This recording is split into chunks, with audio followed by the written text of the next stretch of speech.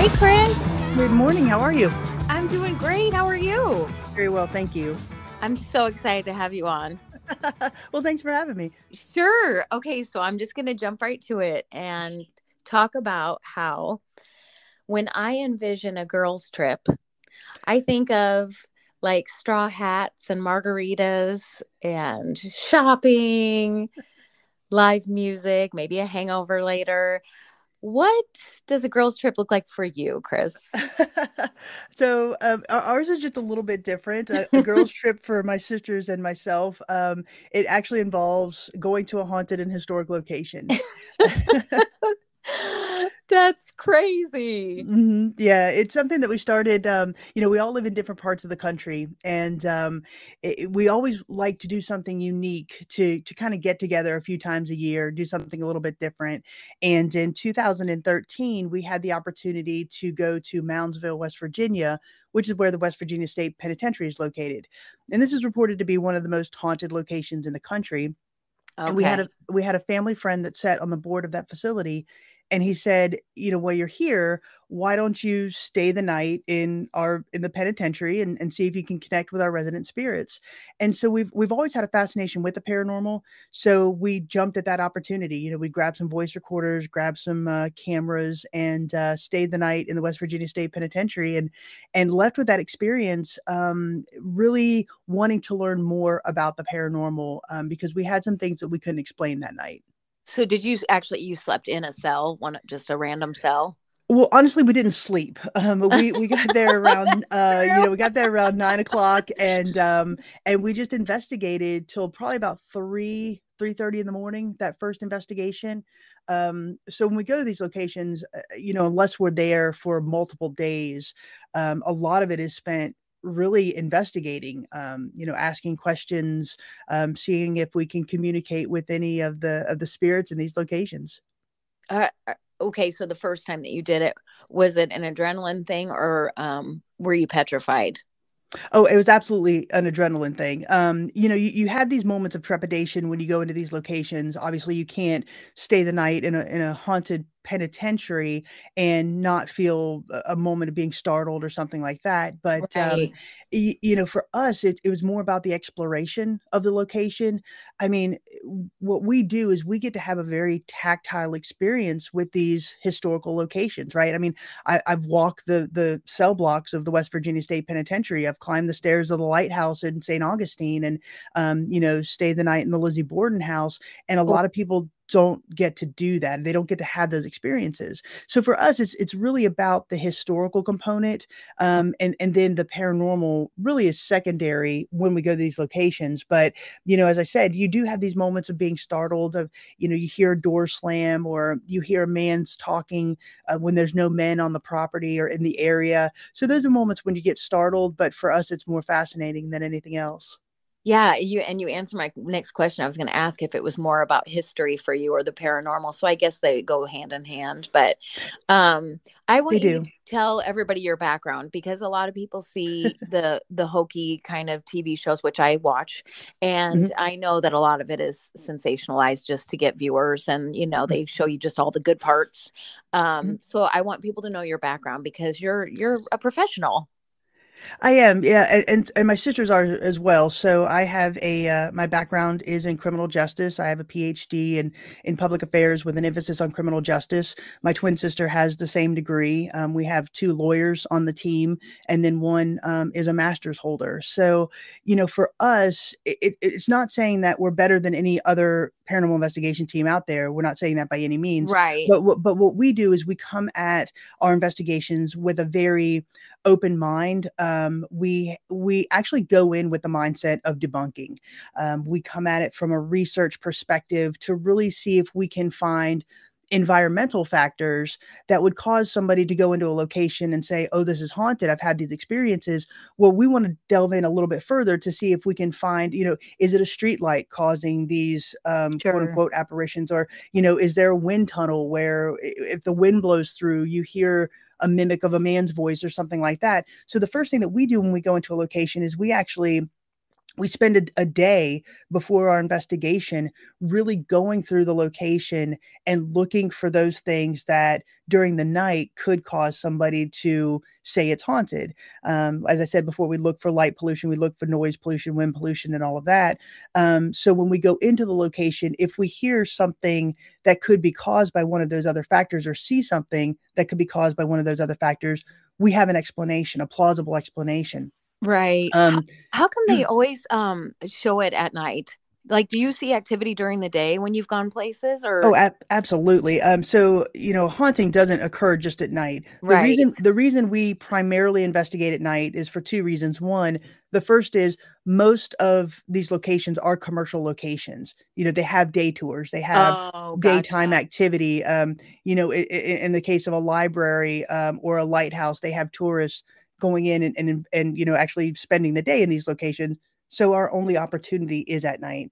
The second reason is your senses are much more heightened in the dark, right? You have to rely on things other than sight. So, like I said, for example, if you're in the West Virginia State Penitentiary and all the lights are out and there's very minimal street lights outside, you're relying on hearing, you're relying on touch, you're relying on smell more so than you are on sight. Sure. Also, our equipment is really designed to measure different things, and most of them have light arrays on them, so they are better at night. So, for example, when we use a laser grid, obviously it's easier to see a laser grid at night than it is during the day. Sure. Um, yeah, that's just crazy to me because they always just do show it at night, and it makes you think that only things like that happen at night. But do you prefer going to prisons? Is there more activity in prisons, or why so It, well, many? well, there's different activity in prisons. Prisons and jails. These are locations that one house the worst of the worst in the society, Right. and they also have a range of emotions. Right? You have people in there who are murderers or rapists or drug kingpins or something like that, and so there's a different range of emotions that were really imprinted on these buildings. And so for us, the prisons and the jails really do have a different feeling than something like the Villisca Axe Murder House or the St. Augustine Lighthouse. So they tend to be these locations where you get interesting activity. And so for us, we really do enjoy going to those locations. And in fact, my business partner and I, we actually opened a museum and a paranormal research center inside a jail in Huntsville, Tennessee. So, Oh, and so on a daily basis, we see things and hear things that are quite interesting that we can't explain. So for us, jails do have a different meaning and kind of a special place for sure. huh. Have you ever encountered or interacted with a ghost of somebody that you thought was a famous, like Billy the Kid, or anybody that has a history like that? Not really. When you go to these locations, most of them have a story, a backstory, a historical story. So, for example, when you go to the Fort Mifflin, right? So that's a fort in Philadelphia, and you go in with the mindset of this was a Revolutionary War fort. So you think you're going to interact with Revolutionary War soldiers Sure. or somebody that fought in that battle, and so you kind of go in with that expectation. I'd say probably the most quote unquote infamous person I think we've interacted with was at the Lizzie Borden house, and that would have been Andrew Borden, who was killed supposedly by Lizzie Borden in 1892. That's when the murders happened at the Lizzie Borden house, and so Hmm. we're in that location again. We're an all female team, and we were talking just amongst ourselves. We weren't really investigating. We were sitting in the parlor where Andrew's body was found again in 1892. And one of us had made the comment, being axed to death would be a horrible way to die. And we captured a man's voice saying it was. And Oh, so for us, we're pretty confident that was Andrew Borden. We can obviously can't substantiate that per se because he didn't say this is Andrew Borden. right. But we do believe that was, we're pretty confident that that's who we were speaking to. But as far as any other quote unquote famous people, not really, just mostly the people that are said to inhabit those locations that we've been to. Wow. Have you ever gone somewhere and nothing happened? Oh, absolutely. Yeah. So it's not spirits that we're communicating with. They're not actors. They're not going to come out every time. Right. I'd say we probably are, if you want to call it a quote unquote success rate, we're probably about 70-30. We go to a location and about 70% of the time we'll get something that we can't explain. And then, there's those other 30% where you just don't get anything. And that's not to say the location isn't haunted. It's just to say that, for some reason that night, nothing wanted to communicate with us or make its presence known. And sometimes it's something as just one whisper or one, what we call an EVP, electronic voice phenomena. Just something as simple as that. And that to us is still amazing, right? You're Oh, in this sure. location and you're capturing a disembodied voice.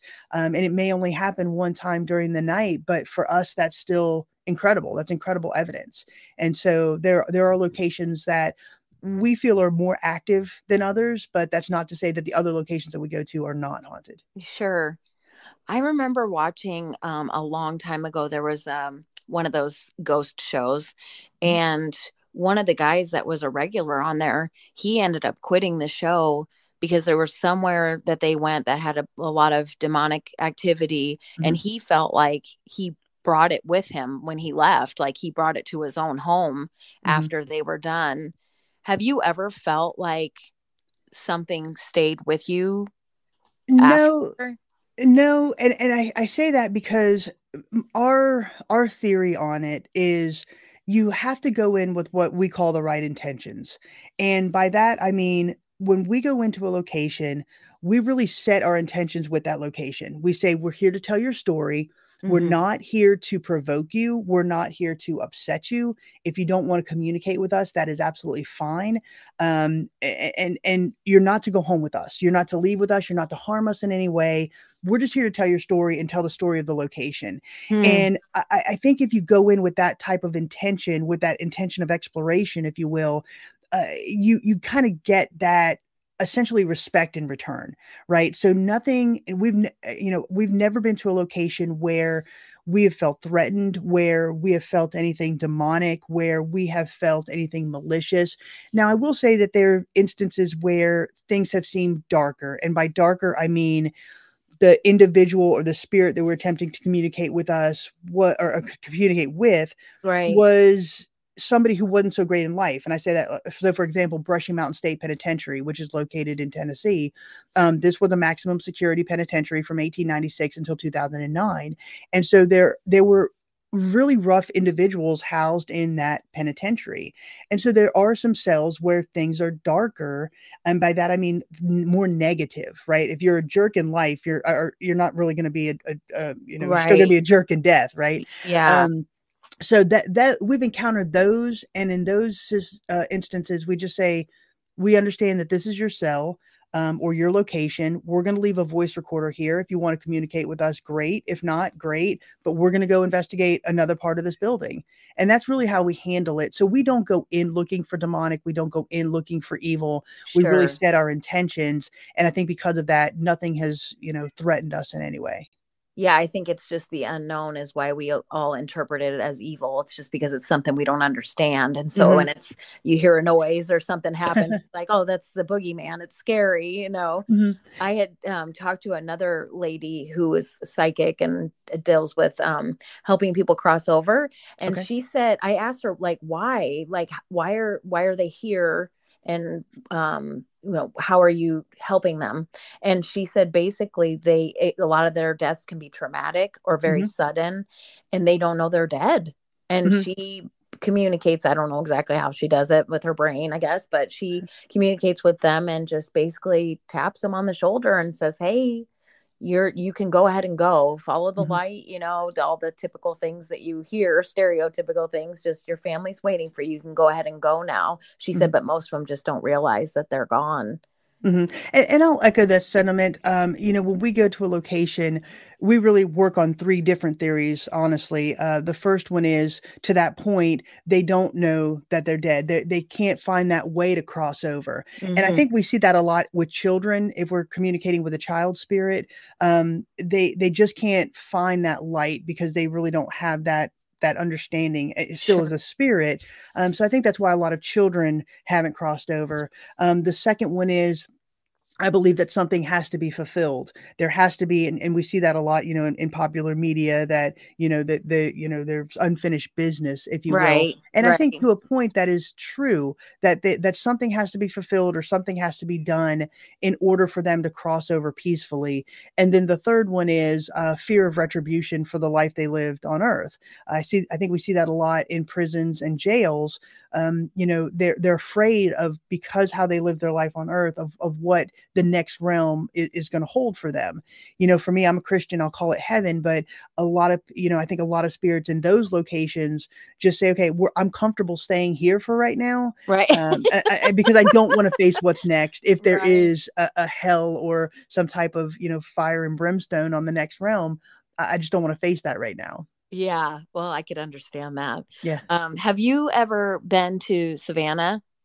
I have been. Yes. Because Not that's supposed to be pretty haunted, isn't it? It is, yeah. So Savannah, Charleston, a lot of these old southern towns do have histories. I mean, pretty much anywhere in the country, you can find a story. You can find a Oh, legend or sure. a lore. We actually have a series that we do on Soul Sisters Paranormal that it addresses landmarks, legends, and lore. So you can really go to any town or city anywhere and find reports of a haunting or something strange, a cryptid or something like that as well. And so Savannah is absolutely haunted.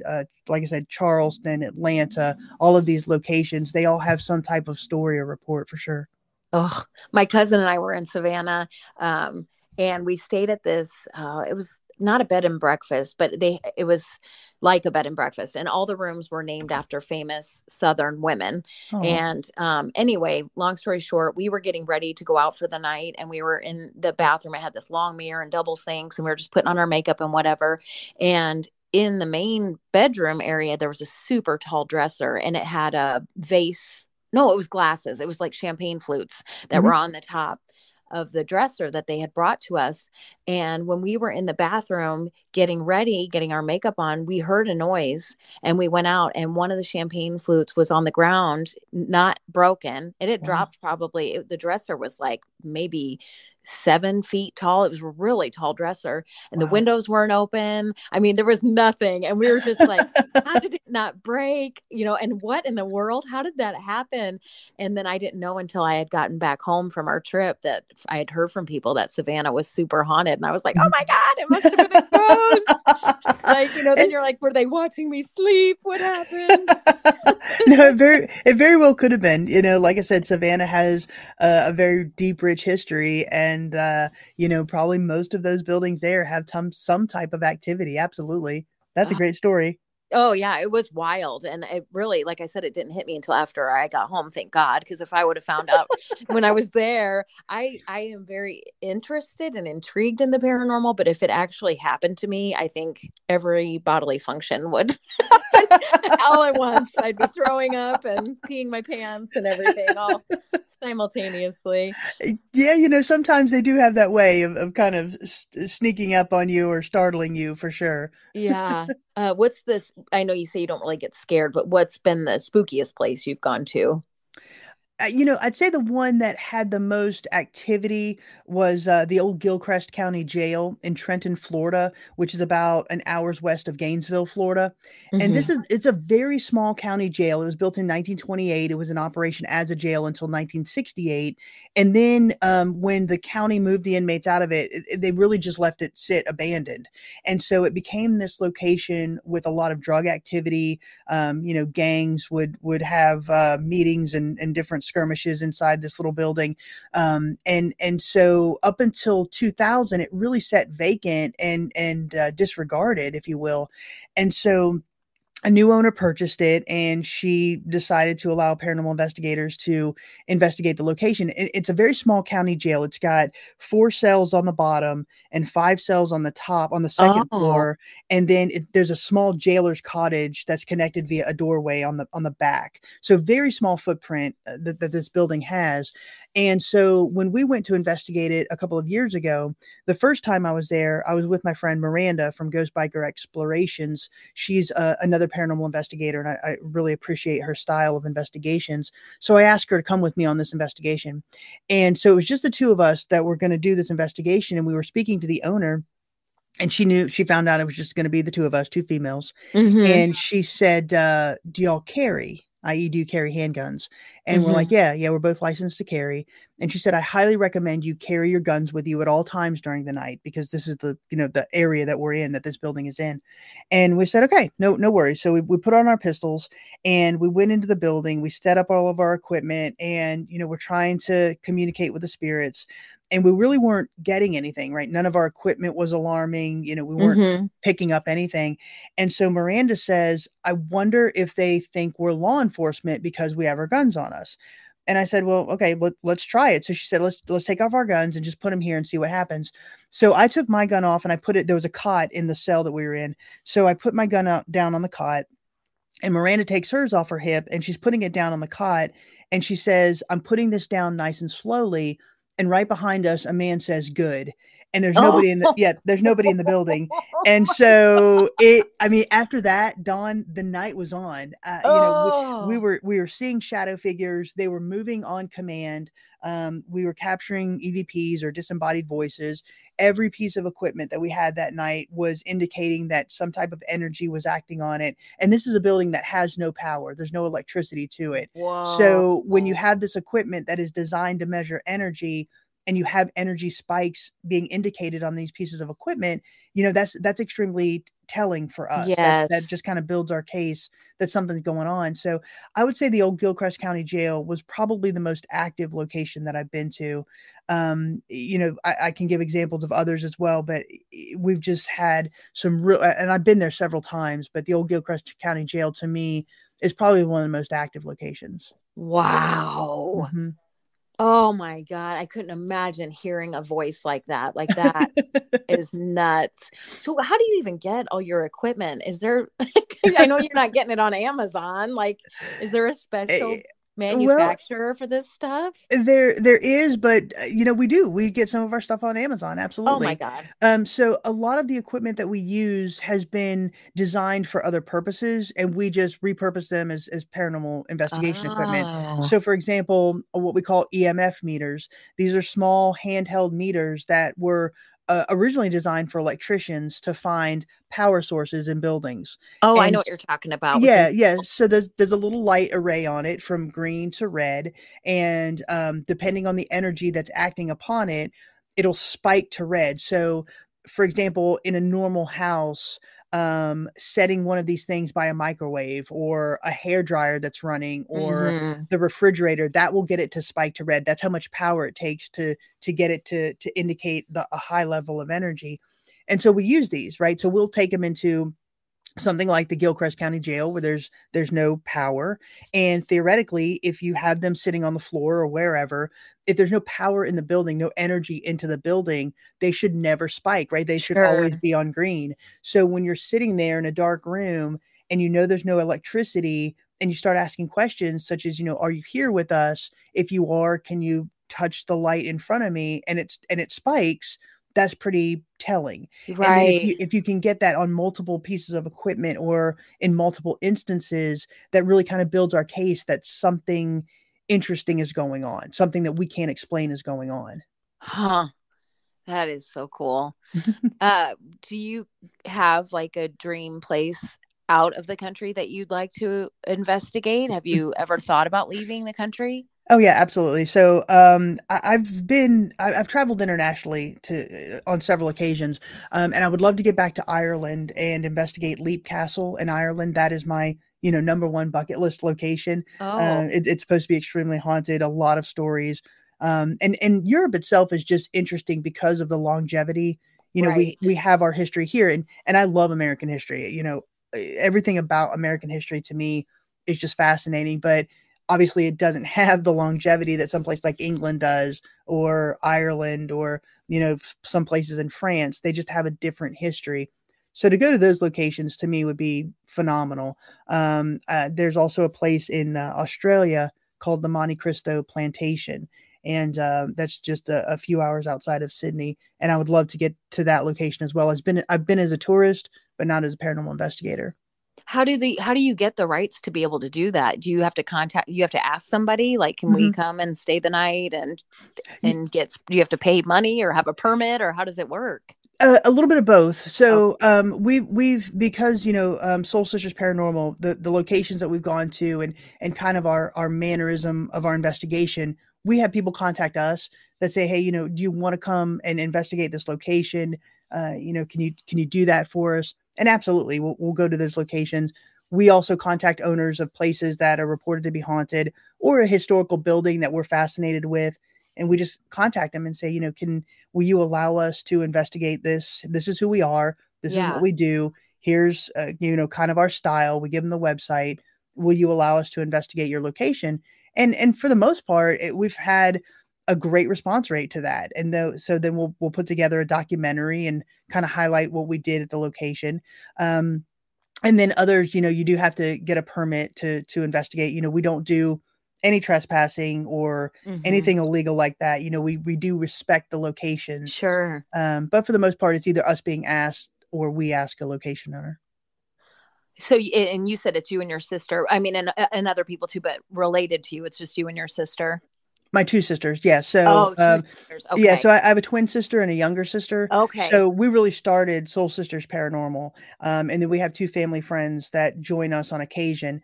Now, for the last year and a half, really because of COVID and a couple of other, family or family things, i.e., Kim had a granddaughter and Cara Hmm. moved. So logistically, it's really just Jenny and myself, my twin sister, right now, Okay. and the others will join us as they can. When we first started, all of the locations that we went to, it was the 5 of us, and then it kind of had to taper off a little bit, really because of logistics and work and family and all of that. Yeah, you can't do that on Zoom. No, you can't. Well, did your parents or family, were they freaking out when they knew that you guys were going to start going into these haunted places? Not really. My family is extremely close. My parents, I talk to my parents every day. I Yeah. talk to my sisters every day. So we come from a very close family. I And love that. the one thing I appreciate about my parents is, they allowed us to formulate our own beliefs about an afterlife, about religion. Like I said, we are Christian, so that's just kind of how Hmm. we chose to believe. So they always really encourage that sense of going out and finding answers for yourself. And that's really why we come from that research background, if you will. And Hmm. so when we first started telling them that we were doing this, my dad especially, he was more of the skeptic. He's like, okay, just have fun, be safe, Right. call us when you're done. And that sort of thing. And so for the first couple of investigations, he's like, "Oh, that's cool. What did it look like inside?" And then he started telling my uncles, who we're close with as well, and his brothers. And so they started asking, well, "What was it like? What did you feel? What did you see?" And all this other stuff. So that's really why I started the videos that I did, because my family was really inquisitive as to what the actual experience was of being in the location. Right. So I started really putting the videos together to show them, and I put them on YouTube, and it really started taking off after that. So my family has become, not become. They've always been encouraging about what we've done, but they've become our biggest fans. I mean, Yeah, that's so awesome. my dad sports a Soul Sister shirt, and so you can't ask for a better fan than that. And so they've always been Oh, very encouraging. And every time I put out a video or we put out a video, they share it all over the place. They're really proud of what we've done with this, because it is different. But my dad, like I said, he's a skeptic, but every time we show him something, a light anomaly or an EVP that we've captured, it's just, to him it's just fascinating. So that's a really cool feeling for me. yeah, because you can't deny the evidence. And for some Yeah. reason, a lot, maybe it's not, I shouldn't say men are skeptics. It just, maybe just dads are skeptics. My dad was always the same way. Just, oh, that's a bunch of BS. That's not real. Mhm. Mhm. Um, so if this is a dumb question, I'm going to edit it out. Is this your job? do you get paid for this, or do you have like this is a side hustle fun thing that you do? Well, it started out as a side hustle, fun thing that we do. Soul Sisters Paranormal as a group, we're all self-funded. Everything that we do, the travel expenses, Yeah. if there's a cost to get into a location, we fund all of that. We do sell t-shirts and stuff, but that's minimal. That's really just to advertise more than anything Sure. else. So it is self-funded. But for me personally, a year ago, I was really in a position to kind of make a career transition in my life. So my business partner Miranda from Ghost Biker Explorations, just through a series of events, we were led to the historic Scott County Jail in Huntsville, Tennessee. So Mm-hmm. Miranda is from that location originally, and her dad unfortunately passed about 2 years ago. And she needed to move back to the area to really help her mom. And Oh, so because of that, she said, she contacted me and said, listen, there's this jail. It's been sitting vacant since 2008. Would you want to become my business partner, and let's see if we can put in a museum in this building as well as a paranormal research center. So we contacted the town of Huntsville and we told them what we wanted to do, and they were extremely receptive. So they allowed us to open the museum. We have paranormal investigators that investigate it. So through a series of events, this is now my life. right. I am completely immersed in Scott County, Tennessee history, as well as the paranormal in this building in Huntsville. So to answer your question, yes, this is my Yeah. life now. That's amazing though that it all folded out that way. And of course Huntsville wants the revenue and to have the Mhm. tourists come. Yeah, So exactly. it's smart for them too. But that's awesome. I'm so Mhm. happy for you. Well, Like thank you. you're getting to do what you love, and you can't ask for anything better than that. Mhm. It is a lot of fun. It's very challenging. I've never been a museum owner in my life, so there's a lot of things that we're learning along the way, but it is fun to knowing that we're helping to preserve this location. And on a daily basis, we'll hear footsteps, we'll hear doors slamming, pictures will come flying off the wall, and Oh to be my to be God. immersed in that is pretty cool for us. Yeah, and it's just like normal for you. Like you're just like, yeah, that's just what happened. And anybody Exactly. else would be like, what in the world? Yeah, Oh yeah. my Yeah, gosh. oh, shadow figure just on the 3rd floor? Yeah, Oh. no problem, that's just a normal day for us. Oh my gosh. Well, I have enjoyed talking to you so much. I want you to promote yourself just so that people know where you're at and, if they want to look at your website and all that good stuff. So go ahead and promote yourself. Okay, well, the name of my group is Soul Sisters Paranormal, and the website is www.soulsistersparanormal.com. Anything you want to know about us is there. All of our videos are there. We're also very active on Facebook as well as on YouTube, both under Soul Sisters Paranormal. And then for the historic Scott County Jail, the website is www.historicscottcojail.com. We're also very active on Facebook under Historic Scott County Jail. So you can come to the jail, you can take a tour, flashlight tour, after dark tour, or Oh, use it as a paranormal wow. investigation location.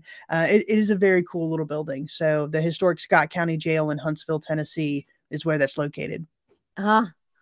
You're just popular Patty too. I saw you were on a lot of podcasts. I'm like, oh my God, she's like a professional. I need to up my game here. Be prepared. It's Oh, well, I've really enjoyed this. I really like conversations that are just, kind of off the cuff, kind of like you're speaking right. to a friend. So that's what this Yeah. podcast has been. So thank you. Oh my gosh, that makes me feel so good because that's exactly what I want. I just want people to come on, just talk about what they love and just get to know more people. And this has just been such a fun avenue to do that. So thank you for your time. Thank you for being on, and we'll talk soon. Absolutely, Don. Thank you. Thank you. Bye bye.